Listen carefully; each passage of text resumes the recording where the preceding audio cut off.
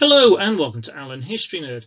This video is going to look at UK politics, in particular the structure, role and powers of the executive. So the executive branch of government in the UK is headed by the Prime Minister and the Cabinet, and it controls all the different departments, government departments like the Education Department, Health Department, Ministry of Defence, all that kind of stuff. So it's a really important part of the UK political system, and this is an important part of component 2 of A-level politics. So this is, as I said, this is from component 2 of A-level politics at Excel, and it is section 3.1, the structures, role and powers of the executive. So this asks us to look at, and this is what I'm going to look at in the video today, its structure including the Prime Minister, the Cabinet, junior ministers and government departments, the main roles including proposing legislation, proposing a budget and making policy decisions within laws and budget, and then finally the main powers of the executive including royal prerogative powers, initiation of legislation and secondary legislative power. So it's quite a mixture of stuff in here, and really it's just highlighting the main powers and position of the executive within our system. Now the UK system is a slightly odd one politically, because what we have is a fusion of powers where the executive actually sits inside the legislature and controls it actually. And so the powers of the Parliament and executive, it's quite confused. They're kind of crunched in together, which is very different to when you have a separate executive like you have in the US, where you have a president who's elected separately from legislature, and he has a cabinet which he or she selects themselves, and they cannot sit inside the legislature. So the UK system is very different. So it's really important that this builds on an understanding of Parliament. And there is a whole section on my A-level politics playlist which looks at Parliament separately. And this part we're going to start looking at the executive. So the structure of the executive, the Prime Minister and Cabinet starts off with. So the key figure at the top of all of this is the Prime Minister. So they are head of the executive, or chief executive, and they chair cabinet meetings and set the agenda within cabinet. And the cabinet is selected by the Prime Minister, as are the junior ministers who work in the different departments under the cabinet member, and they have specific roles. And we'll look at this in a bit more in a minute, where it kind of shows that breaks down how those roles work. Now, the Prime Minister therefore has this incredible power of patronage, and is helped by the Whip's office to make these decisions. They might recommend people to put into these different positions, and therefore actually positions in cabinet are often down to high levels of loyalty and fealty shown to the Prime Minister. When the Prime Minister is selecting, they have to select their ministers from the two houses of Parliament. So they have to come out of either the House of Commons or the House of Lords. We do see occasionally someone who is outside those being hurriedly made a Lord, so that they are in one or other of the houses. As well as the actual main cabinet, which can meet as a whole group, there are a series of cabinet committees. Now these make decisions on key areas. So, for example, there's a National Security Council, and that makes decisions on national security. There's a COVID-19 strategy which plans out the government policies on COVID. There's a Climate Action Implementation Committee which makes sure that all the laws and things made regarding climate change are being enacted properly, and a select member of ministers will sit on those committees. Sometimes they're headed by the Prime Minister, sometimes they aren't. The Prime Minister can create a new department. So, for example, we saw the creation of the Department for Exiting the European Union being created. They can abolish them, and we've seen it being abolished. We can see the merging of departments. So, for example, the Department for International Development was merged with the Foreign Commonwealth Office. So, and all these departments have huge numbers of civil servants and people working for them. So, in terms of seats on the cabinet, it might not seem gigantically important, but there's a whole huge mechanism underneath all of that, and so the merging of departments can be a really big deal. Setting up a department from scratch can be a really big deal. The cabinet is made up of 20 to 23 senior ministers. They're supported by the Cabinet Office, which is a branch of the civil service, which is headed by the Cabinet Secretary, and that is the top job that you can get in the civil service. So if you're aiming for careers in the future in the civil service, that's the pinnacle of what you can aim for. So the cabinet makes decisions on key areas of policy, and it has what we call collective responsibility. So once any decision has been made, no matter how you voted or argued in the cabinet meeting, you must then publicly defend that decision made by cabinet. And again, the tradition in the UK is that if a prime minister was to lose a cabinet vote, they then should at that point resign. Now, obviously, that should be a fairly unlikely event, given that the cabinet is selected by the prime minister. So normally, the people that the prime minister thinks will largely do what they want them to do. And again, one of the accusations against Boris Johnson has been that he essentially has created himself a cabinet of people who are going to go along with what he wants, and those who potentially were arguing against him have all been kind of sidelined. Government departments then are not just the minister at the top. So underneath them we have junior ministers and a whole heap of civil servants and other people. And then connected to the department, often we have these executive agencies. So at the top is a senior minister, a secretary of state, and they will have responsibility for a very broad area, so defence or transport or education or health or whatever the ministry is. Each minister heading a department is supported by junior ministers. And I'm going to give the example of the education ministry. So the education minister, as I'm making this video, is Gavin Williamson. He's managed to get through the last couple of years without getting sacked. So I'm assuming that he'll still be there for a little while after I've made the video. And then under Gavin Williamson in the Education Ministry, there are 5 junior ministers, and they have then narrower areas of specific responsibility. So these include the Minister for State for Universities, which is Michelle Donelan, and the Minister of State for School Standards, who's Nick Gibb. So they will then focus on that very narrow area, and they'll report up to the senior minister, who then has a kind of the overarching view of what's going on. A bit like you might, for example, have it in where I work in a college structure. You have the senior leadership team at the top, and then they will have areas of responsibility, and under them there will be different faculties, and the faculty will have a head, and then within that you might have course leaders and things like that. So it kind of breaks down. So at the very top you would have the education minister, then you would have the Minister of State for Universities and Minister of State for School Standards, and then the layer down again, part of the junior ministers are the parliamentary undersecretaries. So, for example, Vicky Ford is parliamentary undersecretary for children and the families, and so that they rank slightly lower than Minister of State. So you might start as an undersecretary, you might then become a Minister for State, and then you might end up eventually sat in the cabinet. So the departments also oversee executive agencies. So, for example, a really good example of this one you might have come across is the DVLA, which is overseen by the Department for Transport. Now, I'm always amazed at quite how many of these different agencies there are. So there are some that you will know, like the DVLA.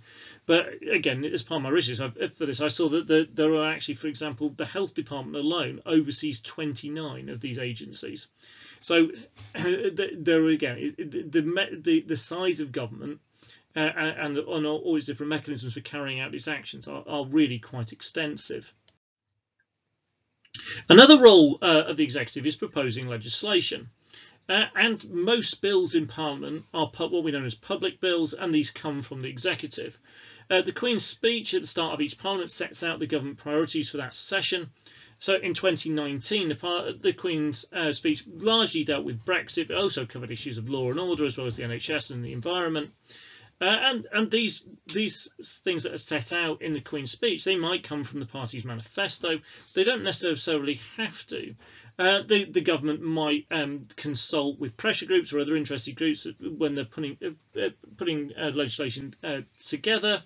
And there's often a very important role played by special advisors, and they can help devise these things. So, for example, Dominic Cummings, who more recently famously was kind of the special advisor to the Prime Minister. Boris Johnson, previous to that, he was special advisor to Michael Gove. So a lot of the changes that came through with GCSEs and A-levels, a lot of that again linked back to Dominic Cummings. The executive can also use secondary legislation to develop their policies and the functions of the department, and we'll look at all of that in a bit more detail later on. Another important role of the executive is proposing a budget, and this is set out by the Chancellor of the Exchequer, who's Rishi Sunak at the moment, and they set out what the government is going to do in terms of taxation and public spending. In the budget, the Chancellor also sets how they expect the economy to perform. They predict things like levels of inflation. They predict any changes of what's going to happen to government debt. Generally, it's going to go up. So, for example, the 2020 budget, including a freeze on income tax bands, meaning if there is any wage inflation, this will lead to an increase in tax revenue for the government. There's a £5 billion emergency response fund for the NHS and the other public sectors to deep dive into due to the COVID crisis. There was at long last the scrapping of the 5% VAT on tampons. There was an extra 27p put on a packet of cigarettes. I've no idea how much they now are, but again, tax on that keeps on going up. Alcohol taxes didn't go up, fuel duties didn't go up, and the government expected that in this year there will be economic growth of 1.1%, inflation 1.4%. The government would borrow 14.6 billion more this year than it had previously forecast, and so on. So we see a whole range of stuff, and again, and there'll keep being more and more budgets. And again, it's a really important moment in politics whenever there's a budget. It's something to keep a close eye on. Another part of the role of the executive is making policy decisions within laws and budget. So this is all about the direction the government chooses to take the country in. So this can include things like deciding to reform things like the welfare system. So, for example, we've seen the introduction of universal credit. It could be to do with reforming the education system. So, for example, changes to A levels and GCSEs, the setting up of free schools. It could be changes to the NHS. So, over time, we've seen things like the introducing and removing of internal markets. The executive, in terms of the most important part of this, really is that there's the day-to-day decisions in running the country. So Parliament does the big bit, making the laws, but the actual kind of nitty-gritty day-to-day, how we're going to respond to this, that is done by the executive, the key part of government. And so all the stuff we've seen with responses to the COVID crisis, with the roadmap to ending restriction, all that kind of stuff, that's all done through this particular role of the executive. The main powers of the executive, then, well, the first one of these I'm going to look at is the Royal Prerogative, which doesn't sound like it should sit with the executive at all. It sounds like it should sit with the monarch. Well, actually, if we go back far enough in time, the executive was headed by the monarch. Well, it isn't anymore. But these are powers that did originally sit with the monarch. So if you go back to, I don't know, Tudor times, then these are the kind of powers that sat there with Henry VIII and monarchs like that. They have now been transferred to the Prime Minister and Cabinet. So they include things like the power to appoint ministers, we've seen already, the granting of legal pardons, signing of treaties, declaring war and using the armed forces, awarding honours. The monarch does choose some of those personally, but most of those are done by the government, largely to friends and donors. And taking emergency action at times of crisis. So, for example, it's law and order, so introducing curfews or things like that. Now, some powers have come more under the control of Parliament. There was an idea that really this executive powers was a bit unchecked and was a bit too extensive. So, for example, following what was going on with the Iraq War, there was concern about a declaration of war, military action, that should have some kind of parliamentary oversight. Some powers the executive tried to give away completely. So, for example, under the coalition government, we got the 2011 Fixed Term Parliament Act, and the idea of that was one of the prerogative powers that the executive had was deciding when elections were within certain remit, which was 5 years. Now, the Set Parliament Act was supposed to take that power off them because it gave them an advantage. It's not been a great success, largely because we've had elections more frequently than we should have done, and the government still seems to be able to force its way through because it just stares at the opposition going, really? You don't want an election? We thought you would want an election, and things like that. And I think the Fixed Term Parliament Act is likely to get scrapped when government has time, when they're on kind of Brexit happening and COVID happening and stuff like that. It's definitely on the list of things that the Conservative government want to do. Another important power of the executive is initiation of legislation. I talked a little bit about this earlier. So, and again, in my Parliament videos, particularly the one on legislation, it goes through the legislative process in a lot more detail. The executive dominates parliamentary time, and that's really what you need to pass legislation. So there are 13 days for private members' bills, there are 20 days of opposition, all the rest of parliamentary time belongs to the government, to the executive. And normally, using patronage and the Whip's office and majorities in the House of Commons, then the government gets what it wants. So it can be confident of passing the legislation it wants to, unless there's a rebellion on the government backbenches, because at the moment there's a Conservatives have got a majority of 80, so it'd have to be a fairly enormous rebellion for it to halt anything. Without a majority, the government finds life much, much harder, or with a small majority, it finds life much harder as well. So a recent example we've had with a minority government, 2017 to 2019, kind of really highlights the fact that at that point the government doesn't really dominate the passing of legislation, because we saw huge numbers of stuff being blocked by Parliament. Now, another one of the main powers is secondary legislation, and this one again is quite controversial. So it's law made without passing a new act of Parliament. It's normally through something called a statutory instrument, and normally they're used to modify existing legislation. Now, a lot of them aren't very controversial, but some of them really are. So, for example, in 2016, the abolishing of maintenance grants for university students, that was pretty controversial, and it was just done through a statutory instrument. It is seen as a way of a government avoiding parliamentary scrutiny, which is a really important role of Parliament, and it's kind of seen as going back to your Henry VIII and the like, and government just kind of doing, well, we can do what we like, and this is a mechanism, we'll do it, and we'll avoid just passing new legislation, we'll just alter the stuff that's there already. And about 2/3 of bits of secondary legislation just go through. They become law without being debated or looked at in any detail by MPs. So democratically, you can argue that's a bit of concern, but the executive is elected, and so maybe that defeats some of that. And most of it is just it's housekeeping. It's kind of, we found this hole, this gap in this piece of legislation, and we're going to plug it. But there are those concerns on some of those particular bits. So I hope that's been helpful. If it has been, then please hit the like. If you've got any comments or questions, then please leave those below.